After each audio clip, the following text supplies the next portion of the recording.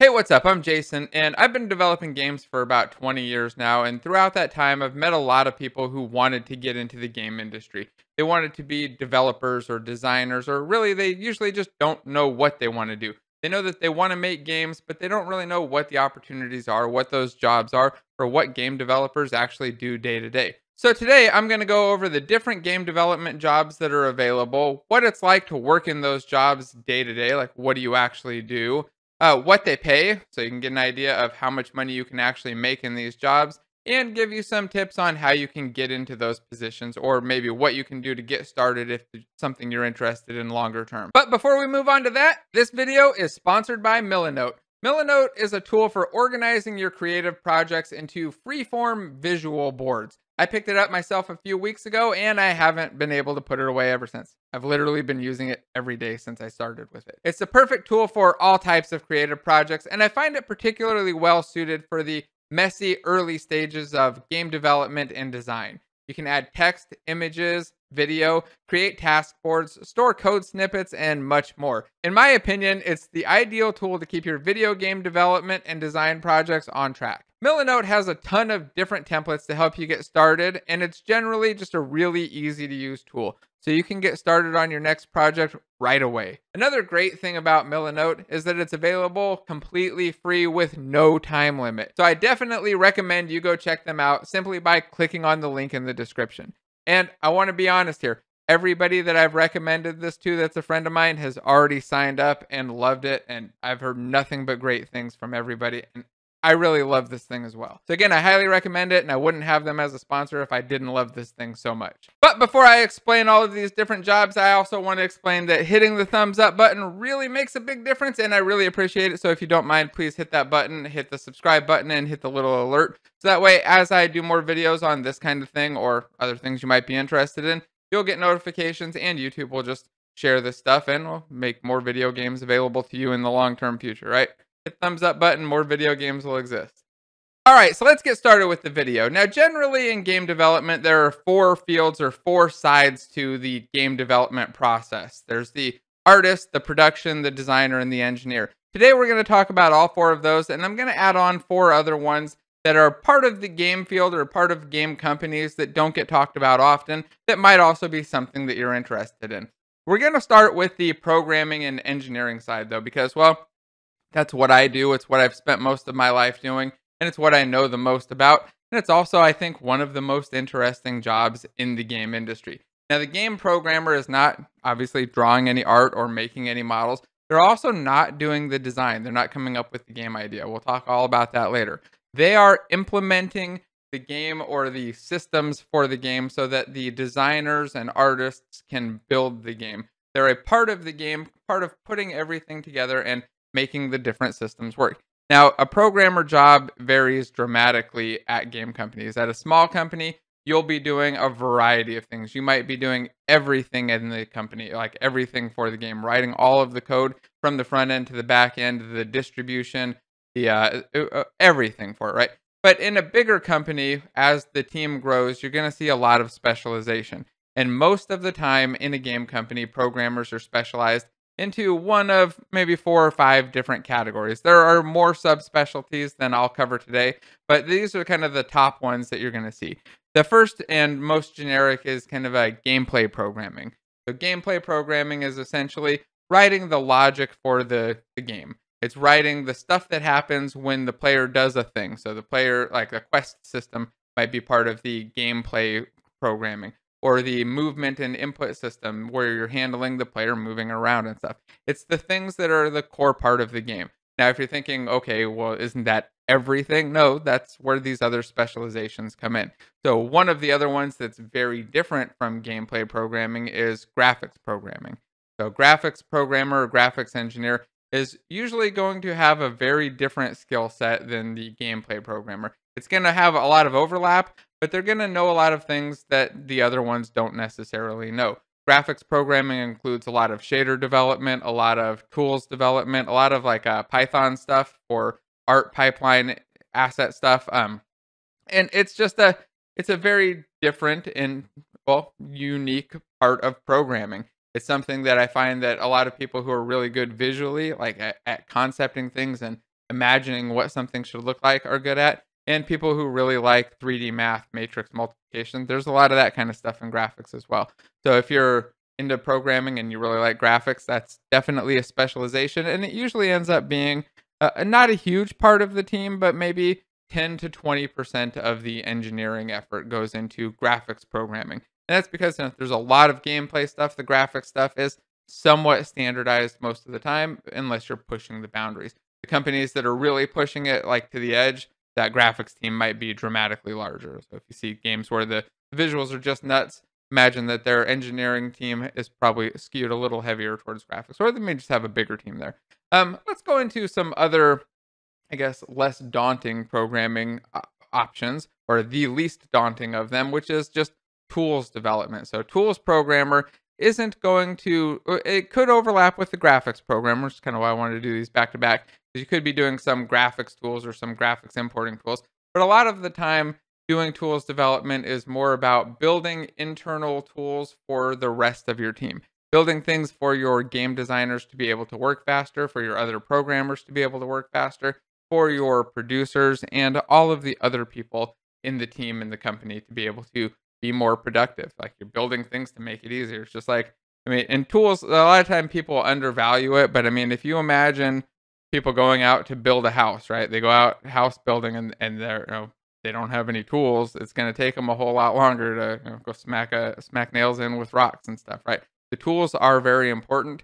It's just that the amount of tooling that a company needs, not customer, but a company, the company needs is going to vary quite a bit based on what they're building. If they're building something that's really standard and they can use a lot of standardized tools, sweet. If they're building something that has a lot of content, they're probably going to need a lot of custom stuff. They're going to need to be able to make it so that they can do things faster. That's really the job of a tools programmer. You're building things so that, like, let me give a real quick example of a tool that you could build. You could build a quest system, or not a quest system, but a quest editor for your players, right, or your designers. So maybe your gameplay programmer has built this really cool quest system in game, and you're the tools programmer. Now it's your job to make it so that these designers can actually input the data, get the data into the correct format for that quest system to work, and do it rapidly so that they can copy a quest. They can just right click and duplicate their quest and copy it and do whatever other things that they need to do to hook stuff up really easily, instead of having to go in and fill out a text file or something. I'm going to shut up about tools. Sorry, I'm a little bit passionate about it because I think it's really important, but it's also a great way to get into the industry.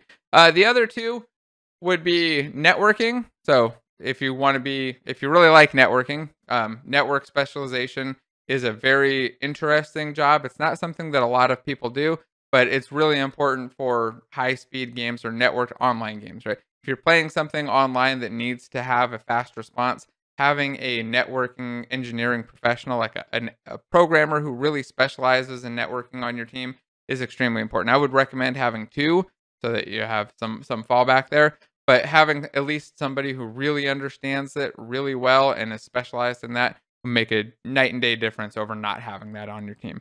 All right, so these are the specializations. What about the pay? Why would you dive into being a programmer and, like, so you're doing one of these things day to day? The main reason, I mean, maybe it's not as exciting or interesting as some of the other things to some people. For me personally, I think it's the most exciting, but it's also the one that pays by far the most to get started. So if you're starting out as a programmer or starting out in the industry, the job that is by far going to pay you the most as an entry level, or even as you're starting to go up, is going to be programming and engineering. So how do you get into that? How do you get into a programming and engineering job at a game company if you've never worked at a game company before, never been an engineer before? Well, the first thing I would recommend is maybe go in through one of the other positions that I'm going to talk about a little bit later, because it's very easy, or a lot easier, to transition internally into one of these engineering positions than it is to get one from outside. It's also quite a bit easier to get into the tooling position. So if you find engineer positions on the tools team available for the game company that you really want to work at, and you think that you can learn up those skills, or you have those skills, jump on it. Now, the last thing I want to say is that if you're going to start writing code and you want to build games, like, write code and build games. Build them, get them out there, and just start pushing them out there. They don't have to be great. Just finish them, build them, and release them. Go through that process a lot. and start to build up a little portfolio of even bad games that you've finished so that people can see that you've done things. It will help you get your foot into the door. So those are my tips for, I guess, programming in general. And I would highly recommend becoming a programmer for anybody who's interested in it. If you like it, you try it out and you have fun with it, you like being able to just tell the computer to do something and it just magically does it and does whatever you tell it to do. It's freaking cool. If you like that, you like having that power, then definitely try it out. Give it a go. Programming is awesome. Let's jump on to job number 2, though, artist. So what does an artist do day to day? What is that job like, and what are those specializations? What they do day to day is going to vary, I guess, a lot on the specialization. So let's talk about them. The first type of artist is a concept artist, which interestingly got some concept art right up there. So concept art, that's just some quick sketches, not full concept art. I've got some other concept art hanging up on the wall in some other areas. But the idea of concept art is we'll start off with some sketches for the ideas of what we want to have, and then draw out full scenes for what the thing should actually look like. Kind of give an idea of what this game or this area or part of the game or thing in the game is supposed to look and feel like. That's a concept artist's kind of role. They're almost like a painter or an illustrator to give a look and a feel to a game and kind of lead the direction there. Now, they don't always have the authority to do the full leading of the direction.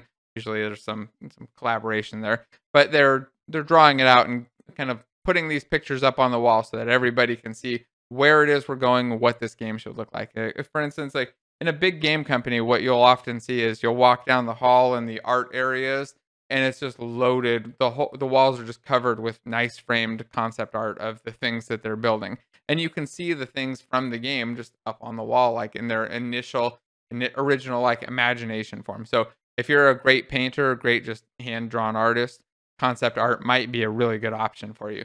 Now, if you don't like the more abstract stuff and you like the more fine, detailed 2D stuff, that's also an option. So 2D art is stuff that you do for both UIs and sprite-based games. So we can have 2D games. A lot of mobile stuff is 2D, not all of it, but a lot of it, and a lot of, I guess, even a lot of games that I play now are 2D. I think of like Magic Online to play a lot of that, and that's mostly 2D. It's mostly UI type related stuff. That's another interesting art specialization.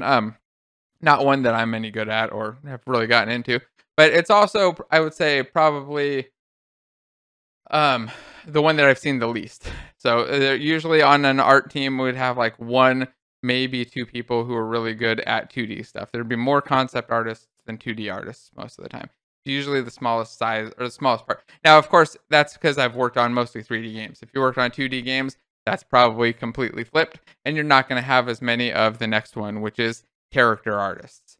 So character artists are the people who make the actual characters. And you might think like a 3D artist just makes everything. Like they make rocks, they make trees, they make buildings, they make houses, spaceships, humans, monsters, everything. And some do, but most specialize in a type of thing. For instance, when I was at Sony, and there's one guy there, amazing character artist. And you'd see like his characters compared to a lot of the other characters there, and like all the other people's characters were great, but his would just blow everybody else out of the water. But then you talk to him and be like, yeah, well, and they're much better at these other things. So he would start to, I'd talked to him once and he explained how, some of these other artists are really good at some other things that he's still learning. And, he's probably blown, I don't know.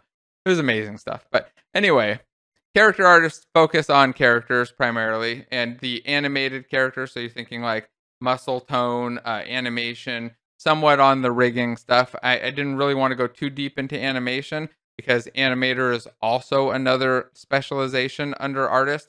So under the artist sphere, you'll find that there's a whole separate section or a whole sub company, or it's not really sub, a subsection of the art department that's focused on animation.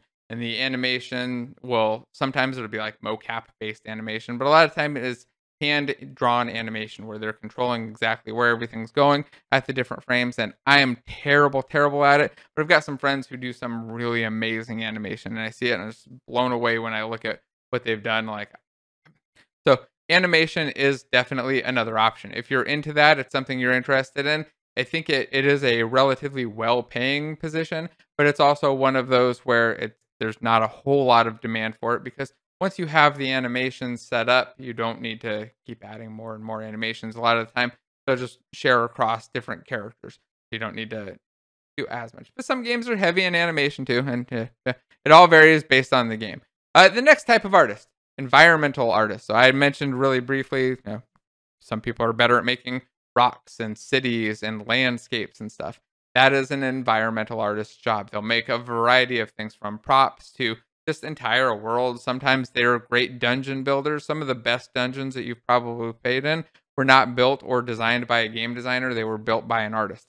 An artist came up with the idea, was like, this is really neat. And like, a really good environment artist, I would say, is also a relatively good level designer. They have a good idea of like, this would be a cool area for a boss fight, and this would be a cool like progression area, and I can level it out and like theme it and make it really cool. So yeah, I've met some really really amazing artists, really amazing environment artists over the time too. Man, I feel like I just want to call everybody out, but I don't know if I should.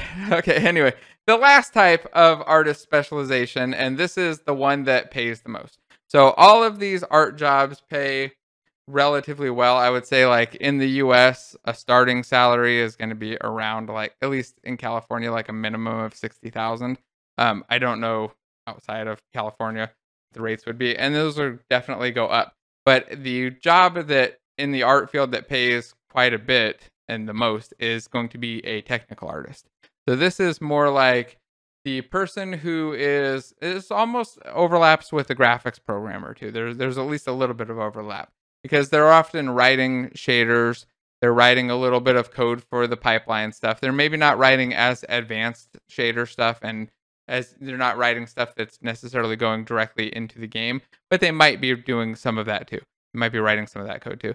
And they're also generally leading the way for the game development or the art development on the team. The technical artist will often be the one that's like setting the limits for how many polygons we can have, what these characters should look like, what technologies we're going to use, what things are approved and what things are not approved. And it's often like near a team lead or almost adjacent to an art lead position, where their advice is so strong and so impactful that it has I guess just a very big impact on what happens and the direction of the game. So they'll be deciding like what it is you're using, but they're also, like I said, going to get paid a lot more. I mean, I've seen technical artists making many six figures. So you can get way up there with technical artists, just like with at the high end of programming. I would say tech artists and high end programming are pretty close on the pay there. So how do you get in as an artist? That I don't know if I have any really good advice for, because I am terrible at art. I've done some art. Oh, let me go grab my art.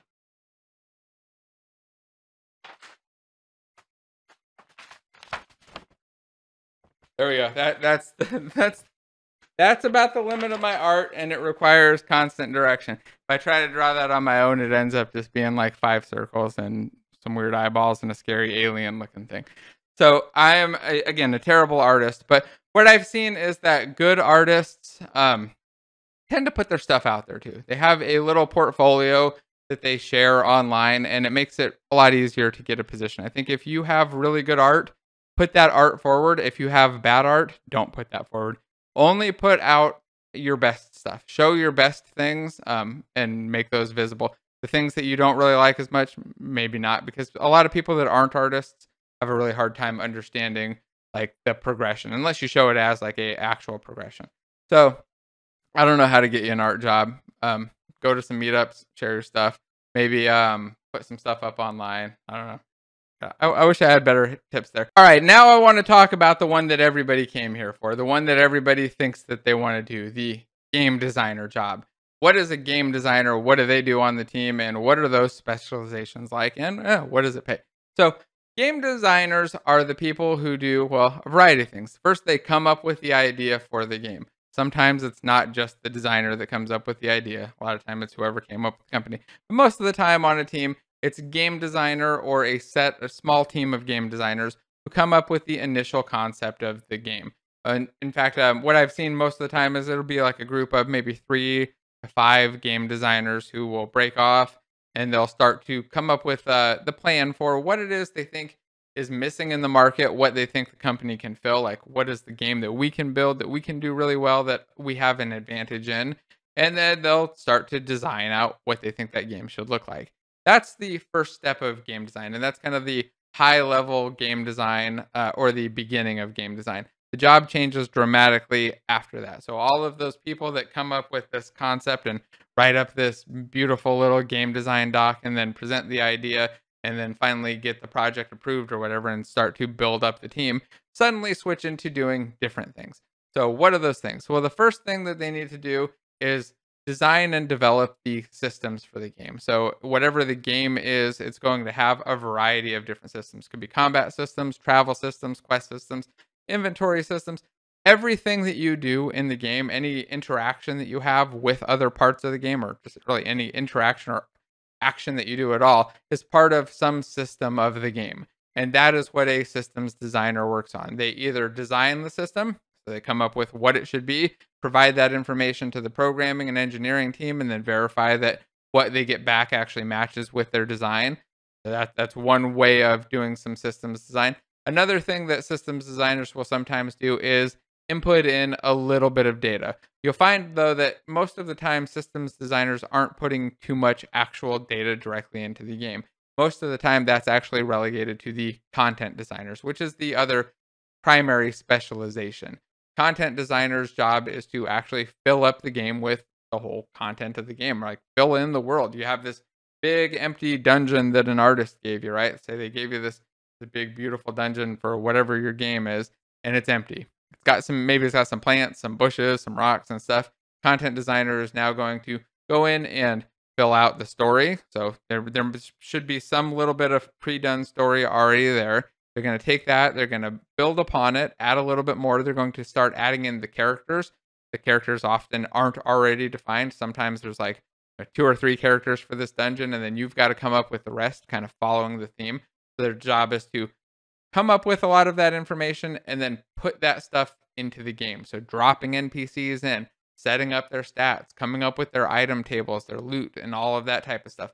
That is definitely a content designer's job. Now, as the company gets bigger, the amount of stuff that content designer will do will start to shrink. So you might see that as the design team is, small, you've got 3 designers.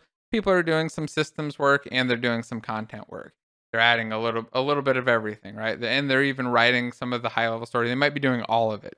As the team grows and grows and grows, the systems and content start to split off, but then that content even starts to split. So you might have different people building things like the items than from the people who are creating the NPCs, and the people who are placing them may be different from the people who are creating them. And it can get messy as things get to scale. So it just depends on the size of the company and how the things are laid out, what it is you'll actually be doing day to day. But as a content designer, you're essentially going to be putting content into the game. So what's it like? I guess I don't know what else I want to say about being a designer. I think that it's definitely one of the funnest jobs, right? Being a game designer is like one of the most exciting, one of the funnest jobs. It's the job that's going to get you like up on stage at some conference talking about how you came up and made this great game because you came up with this really cool idea.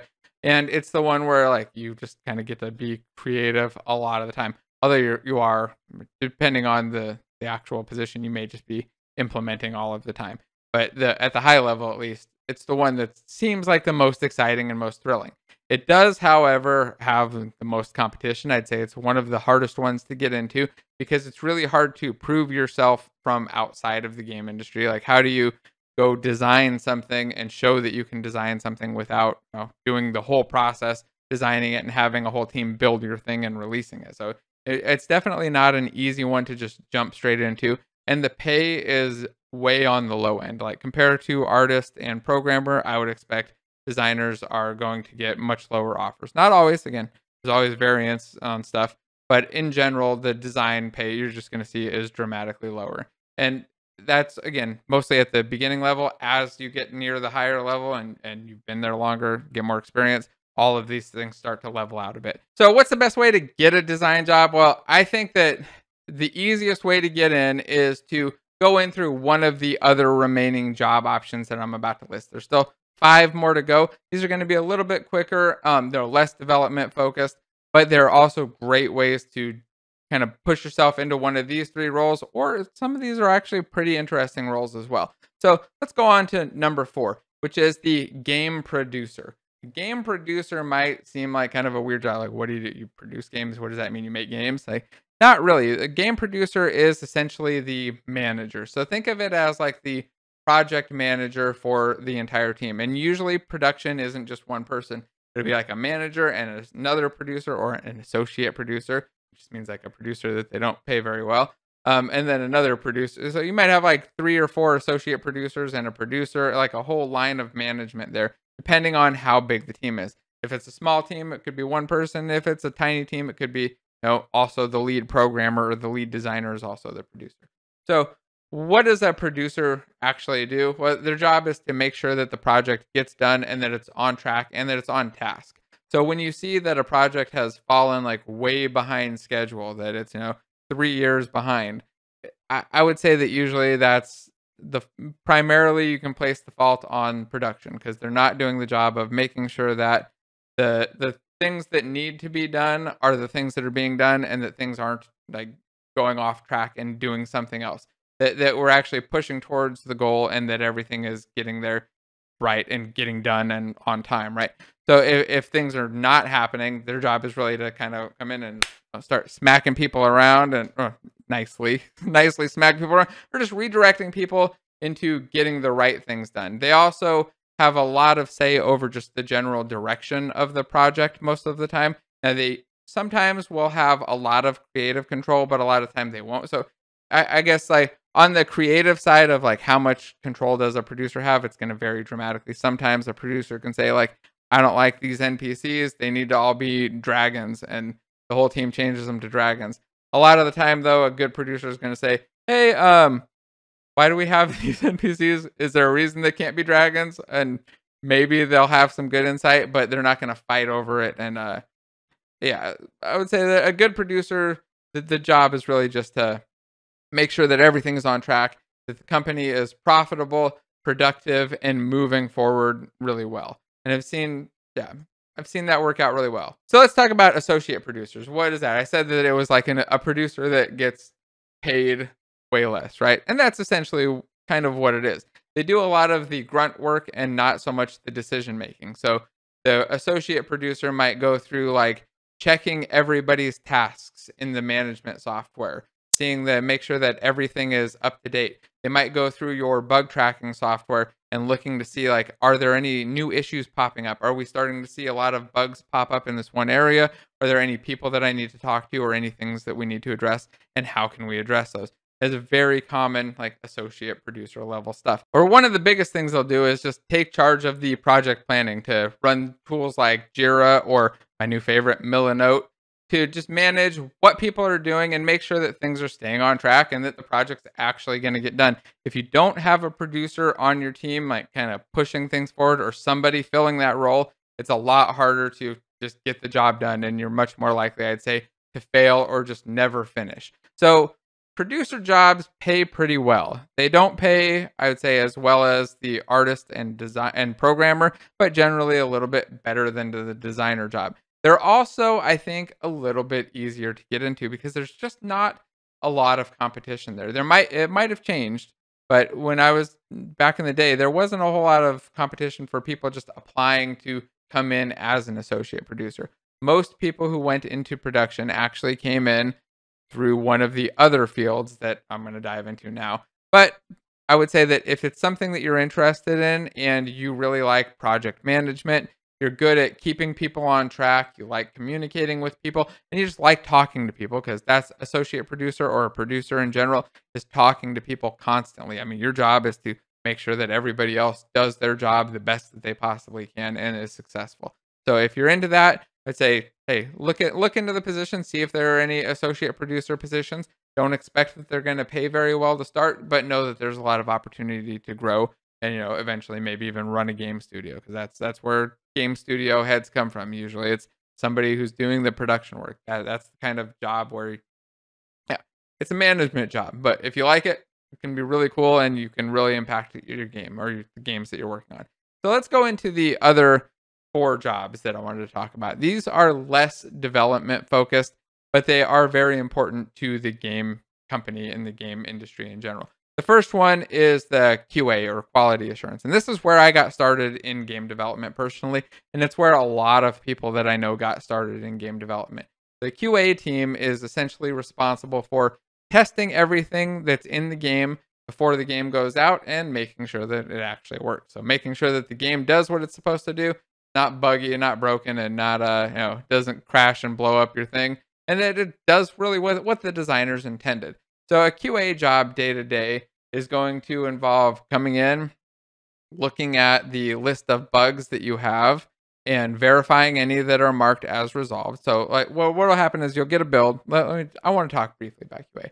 So you'll get a build, you'll come in and there's a new build in the morning a lot of the time and it's of your game. So you launch up the game and you go, okay, well, first we need to run through some sort of a quick smoke test a lot of the time. So like a quick test to make sure that the game, just the general like 10, 20 main things all still work, that nothing dramatically broke.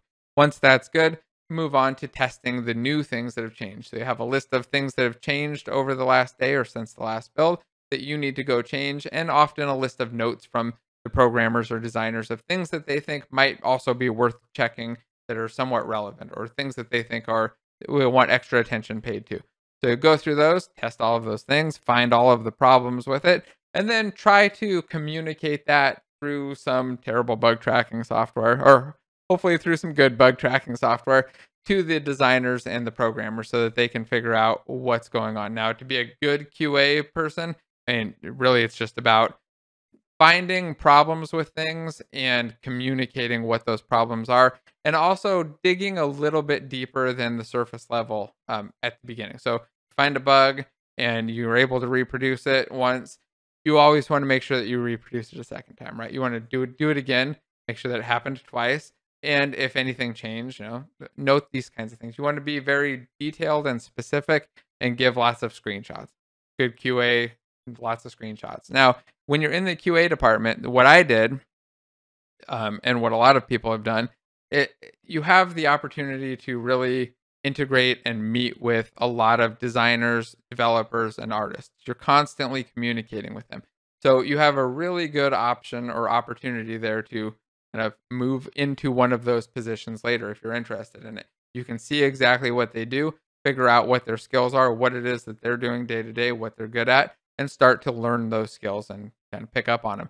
You can also, one of the things I did, is start doing some coding in the QA department. A lot of the QA things that we do can be automated and can be sped up. They just don't usually do that because a lot of times what happens is people will start to automate these things in QA, make things better, and then they'll kind of get promoted and pulled out into the programming team and the engineering team, and then that dies again, and there's more opportunity in QA to do the same thing. So it's something I highly recommend looking into if you want to get into the game industry. Find a QA job and start working through it and start actually do a really good job, communicate well with people, go to lunch with people, all that kind of stuff. It'll make a big difference and help push you up there.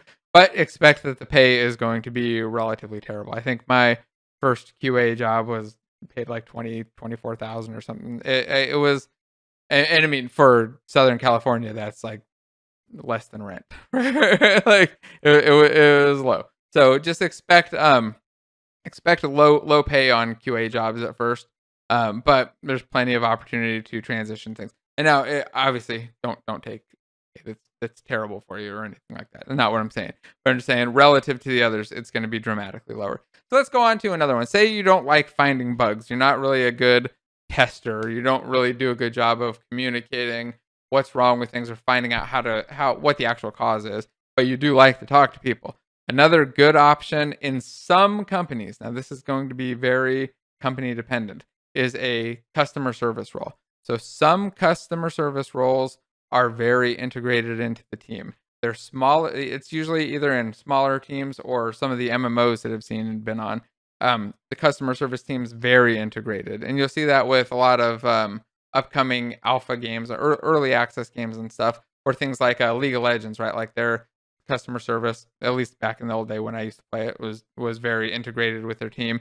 And a lot of these other games were they had these like that. Some companies though are going to outsource their CS completely, and you're going to have absolutely no interaction, and you're just like filing refunds or whatever. That is not the CS that I mean. I mean the CS where people are saying, "Hey, I have this problem in this game. I got stuck here. I need help," and you're the one going in there and helping them, or you're providing the way for them to help and communicating with the designers and the artists and programmers or whoever what's going on day to day. So if you have the CS role where you're in that communication option or have that communication option, it can be good as well. So don't take any CS job, but some CS jobs can really lead their way up. I know at least a couple of people who are leads in programming and design who started as customer service. They went in, they said, "Hey, I don't really know much about programming. I don't really know much about design. I like video games. I'll do customer service." Started out there, kind of built up, and yeah, now they're doing great. And that's the same for QA and a lot of these positions. So let's go on to my last two. The next one is, well, I don't know. It's very tertiary, and a lot of the time is not part of the company, but it is something that's worth talking about, and that's the marketing department. Some games will have a marketing department for their company and for their game. So if you really like marketing, you like advertising, you like selling stuff, there is opportunity there in the game industry. And a lot of the time what I found is that the people in marketing in games, like, sometimes they're not even really into video games. They just happen to be really into marketing. So I think if you like marketing and video games, it's probably a big bonus and a big boost, and you probably do really great and really love it. So let's go on to the last thing that I want to talk about, or the last position, which is somewhat engineering related, and that's the IT role. Now, IT is short for information technology, and it's usually the person that's managing all of your systems. So imagine you got a company with 100 computers, 100 people there, maybe it's all laptops and some wireless network. Somebody needs to manage and maintain that. Or maybe you've got all of your servers up running in an AWS setup. You need somebody that's actively managing and maintaining that and making sure that things aren't falling apart, that there aren't any holes, that nobody's hacking into your stuff. This is a very important role as the company gets bigger. If the company's tiny and it's 3 people, then the programmer is probably doing it. But you don't want your programmer managing IT for, a team of 10 or a team of 20. You want somebody dedicated to that that's not context switching back and forth, and somebody who's really good at the IT role. This is also a job that pays really well, and I think to get into it, you just go through the standard things that you would do for an IT job, but also just know about the game, know about the company that you're applying at. I think it's kind of important anywhere. Now, I think that's all of the game dev jobs, and this went way, way longer than I had anticipated. I didn't realize I had so much to say about these. But I wanted to say thank you for watching all the way to this point. And also, if you have questions about these jobs, drop them down below. And if you have comments or things that I missed, please drop them down below too. I tried to build up a big list of everything I could think of here, but I'm sure I missed a ton of stuff. So anything that you've got, just add down below. Definitely helps. And hey, it adds to YouTube engagement too. YouTube loves it, and it's all good all around. All right. Outside of that, I think I'm out of things to say other than don't forget to check out Milanote. It's a great tool that'll help you organize all of your development and design projects. To get started, just click the link in the description below. Thanks for watching. Don't forget to like, subscribe, hit thumbs up, and all that stuff. All right. Goodbye. Thanks again.